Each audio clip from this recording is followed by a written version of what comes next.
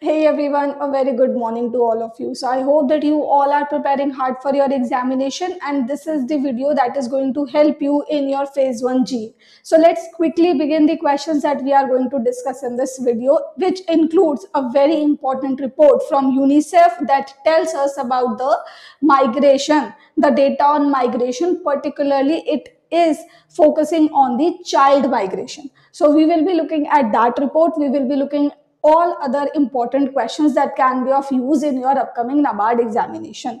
Admit cards bhi aa chuke hain NABARD ke, so I hope that you all have downloaded your admit cards, and all the best. So in the beginning only I am saying all the best, and I hope that you all do well in your exam. So now on that note, let's begin. Let's know what kind of questions can become a probable question for you in your upcoming examination. But before that, if you haven't subscribed our channel, then do subscribe and hit the bell notification, guys. And you can also join this Telegram group where you will get the link, basically the PDF of this session, and the link of this Telegram group is in description below. So here is the first question. Where is India's first Airforce Heritage Centre being established? So recently, Indian Air Force has signed an agreement with Punjab government for establishing the first ever Air Force Heritage Centre in Chandigarh. So this is the right answer. Now guys, can you tell me what is the state bird of Punjab, or does Punjab have any kind of state bird? In the comment section below. So this is your question that I have put randomly because this question has nothing to do with the Air Force Heritage Centre, but still let me test your general awareness. So do tell me in the comment section below that what is the state bird of Punjab? Which of the following state union territory observed the Nomadic Festival for the first time in 2021? Ladakh, Jammu and Kashmir, Sikkim, Tripura and Nagaland are in the options. And let me tell you, the Nomadic Festival was observed in order to celebrate the nomadic culture of the state or union territory, and second purpose was to boost the tourism that was affected by COVID-19. So we all know that tourism is one sector that has just suffered the major impact of this pandemic. So which state or union territory is it? We have Ladakh, Jammu Kashmir, Sikkim, Tripura, Nagaland, out of which Ladakh is the right answer. So this is the first time this festival is being observed. Moving on to the next question, which state has launched Hara Bhara, a drone-based afforestation program? Kerala, Telangana, Andhra Pradesh, Odisha, West Bengal are in the options, out of which the right answer is Telangana.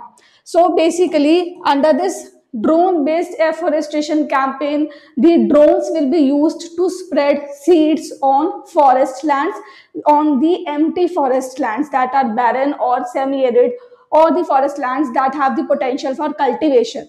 So on those lands, the drones will spread seeds so that those lands can be turned into the lush green areas with a lot of healthy trees. Now, for this initiative, for this campaign, the Telangana government has partnered with a Hyderabad-based firm which is named as Maruth Drone, and Maruth Drone's seed copter will be used to spread the seeds on the land in Telangana. So this is one scheme, and remember that this is one of its kind scheme in India that has been launched, wherein afforestation will be done through drones.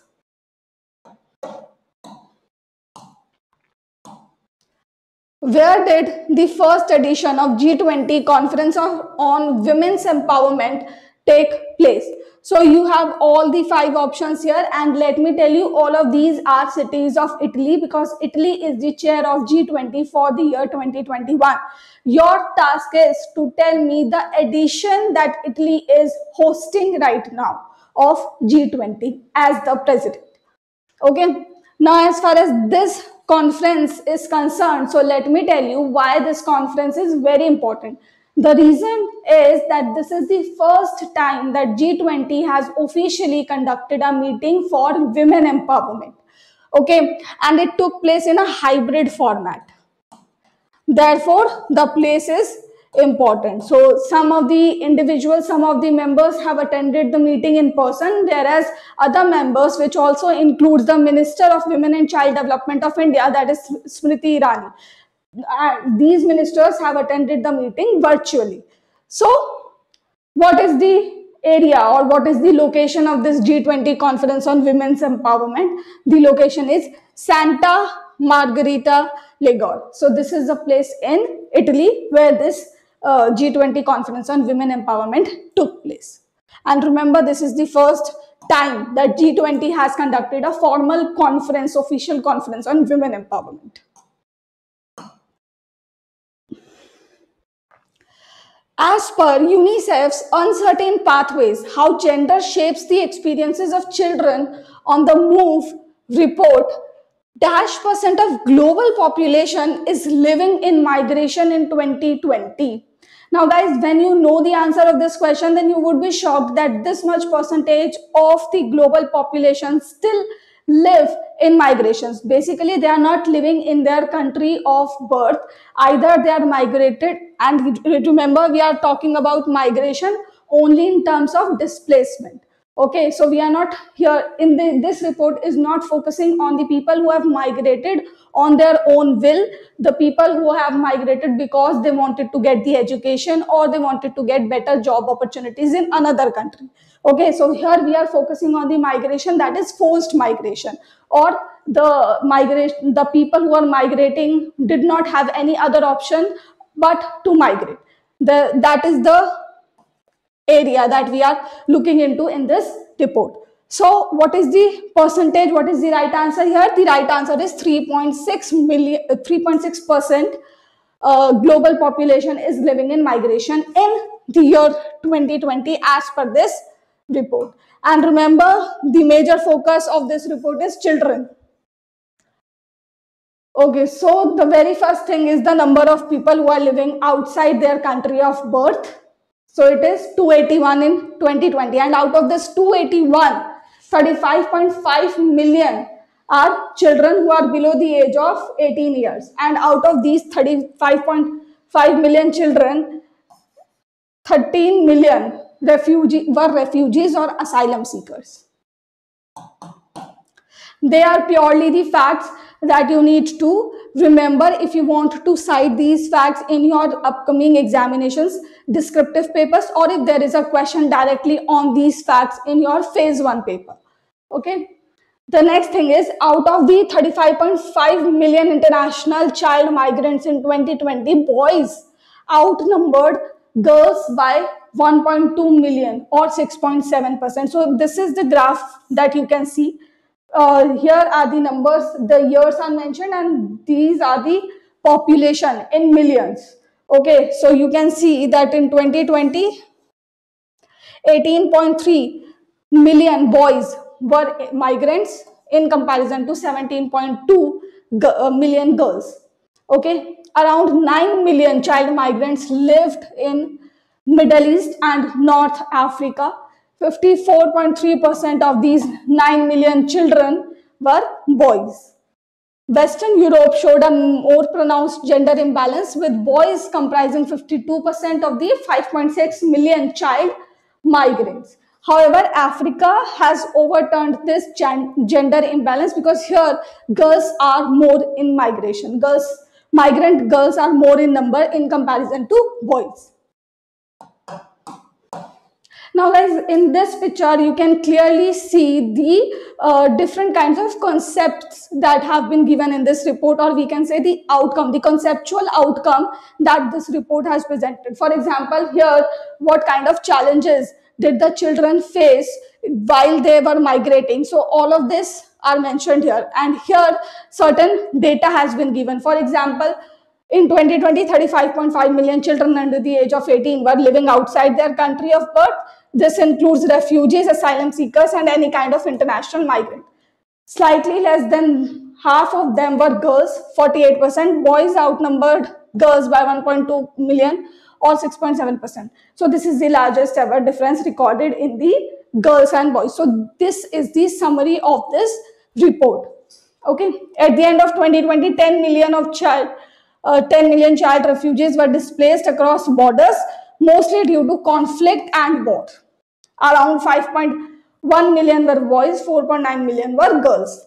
Europe is the only region with comprehensive data on unaccompanied children, unaccompanied child migrants. In 2020, nearly 9 in 10 unaccompanied children seeking asylum in Europe were boys. This shows a gender imbalance that likely points to the heightened perils of the journey for girls. So what is this statement saying? This statement is saying, first of all, it is saying that Europe is the only region that has the comprehensive data on unaccompanied child migrants, the children who were alone, who were migrating. Okay, the next point that it is highlighting is that the number of boys who were migrating does not suggest that the situation of girls were better when we are looking into the migration scenario. This suggests that the situation for girls, the journey for girls is more difficult, maybe because of the certain kinds of perils that they found, that they encountered during their journey. Then last point is, at the end of 2020, an estimated 23.3 million girls and boys were living in internal displacement due to conflict, violence or natural disasters. 11.3 million were girls and 11.9 million were boys. Many have been living in displacements for years. So these are the different facts that were highlighted in this report. And this is the next question.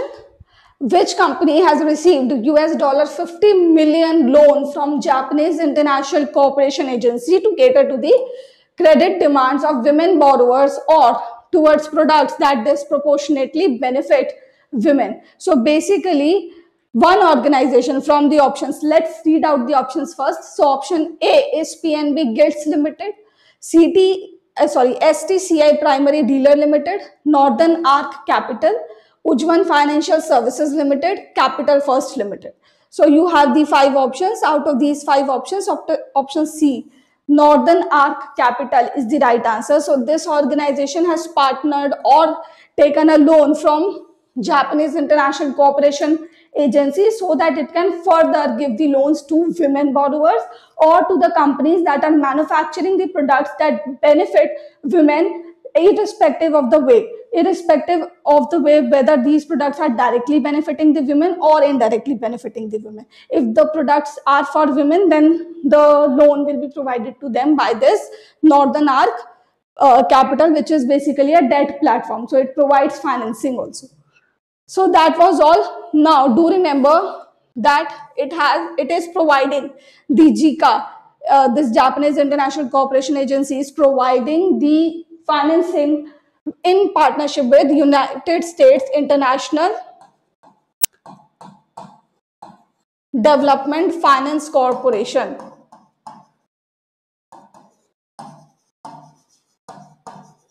So these two organizations have partnered for this. Basically, these two organizations are co-financing the Northern Arc Capital so that it can further lend to the women borrowers. Now guys, the peculiar thing here is that this is the first time that JICA is giving the loan in co-financing with this organization. So that was a salient feature of this partnership. Apart from this, there is nothing much that you need to pay attention to. And here is the end of today's video. I hope that you have enjoyed the video. Thank you so much for watching it.